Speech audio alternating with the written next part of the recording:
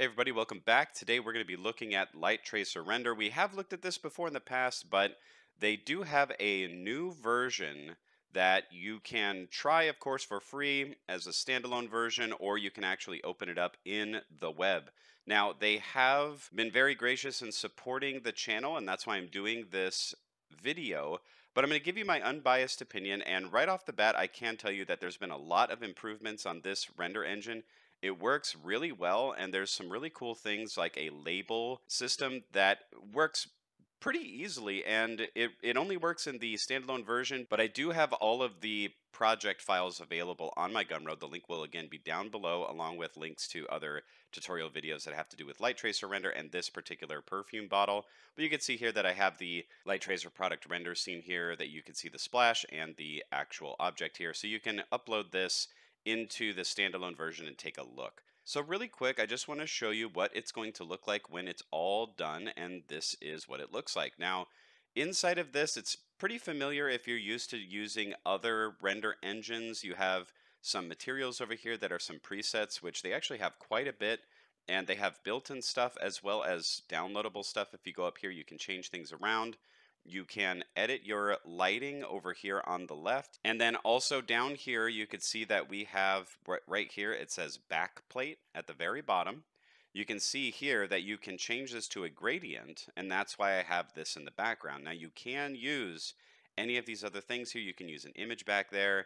You can actually create a 3D object for the ground, but I thought that this made a very nice flat background to show our product. And I also have some bottles here where I'm going to show you how the different labels can be applied to these different things using their label system, which is pretty awesome. And again, that's only in the standalone version. You won't be able to use the web version to do this particular thing.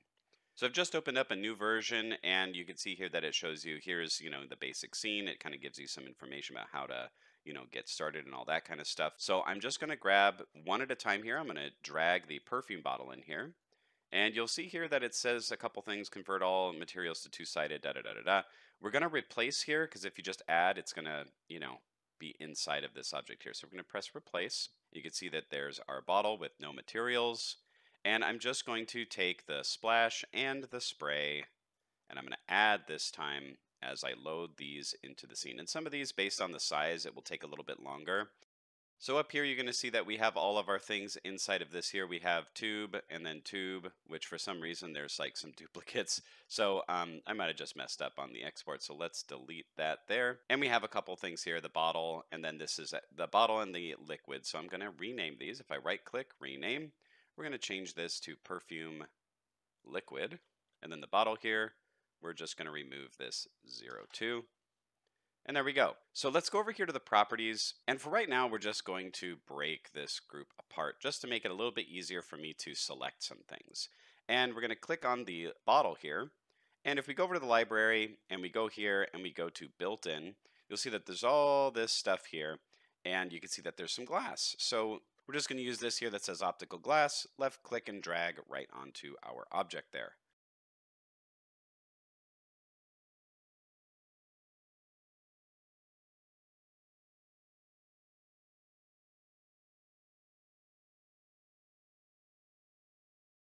Now, what's really awesome is the way that the labels are applied here. So let's turn off all of this stuff here. Let's keep the bottle, but turn off everything else. And when we go right here, we can open this up, and we can actually create a floor here. So if I go here in model stands, I could put a square floor, which it starts off just automatically. If we click on the scene floor here and we go to the properties, it's basically just a shadow catcher, which is really nice, because if we go down here to the bottom, we can change this to a gradient just like that.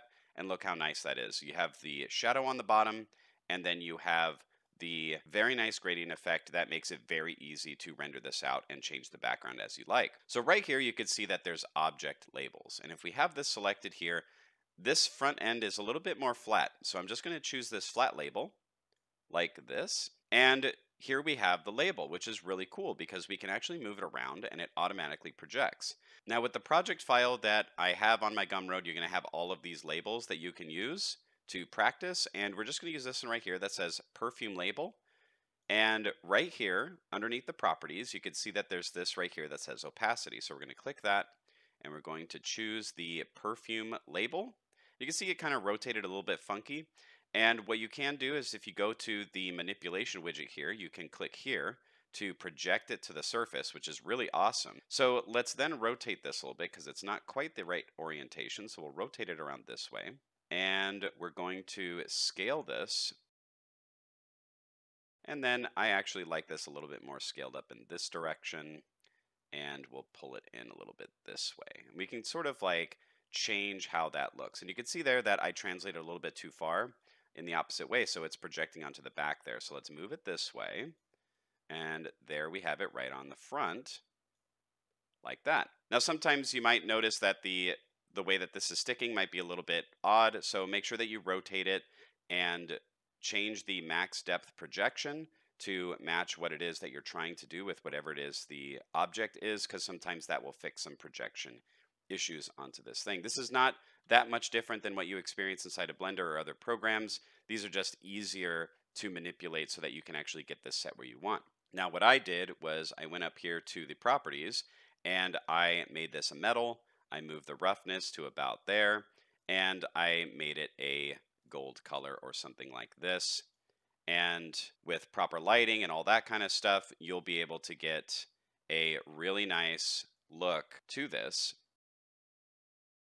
And you're more than welcome to add some roughness maps and everything like that if you'd like. Now I've just grouped all this stuff together here. I'm just going to turn that off because I'm going to show you what this looks like with some other objects in the scene. So if I take the bottles that I have here and I add them into the scene, you can see that they are a little bit sunken into the floor. So we can just move that group a bit like this. And very easily we can select these objects here and throw a couple of materials on them just to get an idea about what we're looking at.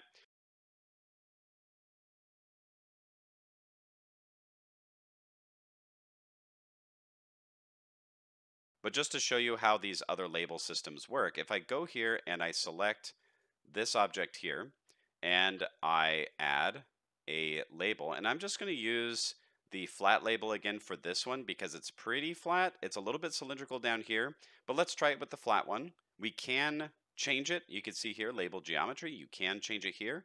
And we can also change, if we choose spherical or cylindrical, you can change the curvature, which is pretty awesome because it makes it a lot easier to do this sort of stuff. So if we go to the properties and we select a new map, and for this one, we're going to pick the shaving cream. We can then go and change this to a white color like this. And we're actually going to turn off the physical so that we don't have to worry about the depth of field here. It changes to pinhole, so it's easier to see things. And you can see that we have a nicely projected label right on the front. Really easy. You don't have to deal with all the stuff inside of Blender or other programs where you have to subdivide a surface mesh and like then use a projection modifier. It's already all built in, which is really amazing. I think that this is a really fantastic tool and it makes product rendering much easier. So let's add another label here, and we're going to select this right here. Let's actually select this one because I'll show you again what happens. So if I go to the cylindrical one and I'm like, oh, whoops, I went to the wrong one. You can go here, stick to surface, and select a different one. And you can see there it projected automatically to this one right here. And you can see that it automatically puts everything into proportion. We don't have to change the size of it to match it. It just automatically reads the size of your map and projects it on there very easily. Once you're ready and you have all of your settings here and you have this set to render and you have your quality preset here to quality, once this green line at the top finishes your render, you can go up here and export your image to a PNG or whatever it is that you're rendering out, and you can save your scene just like that. Thanks so much again to LightTracer Render for supporting the channel. Thank you so much to my patrons for your ongoing support. If you'd like to become a patron, please check out the link down below in the video description, and I will see you all next time on DJ Tutorials.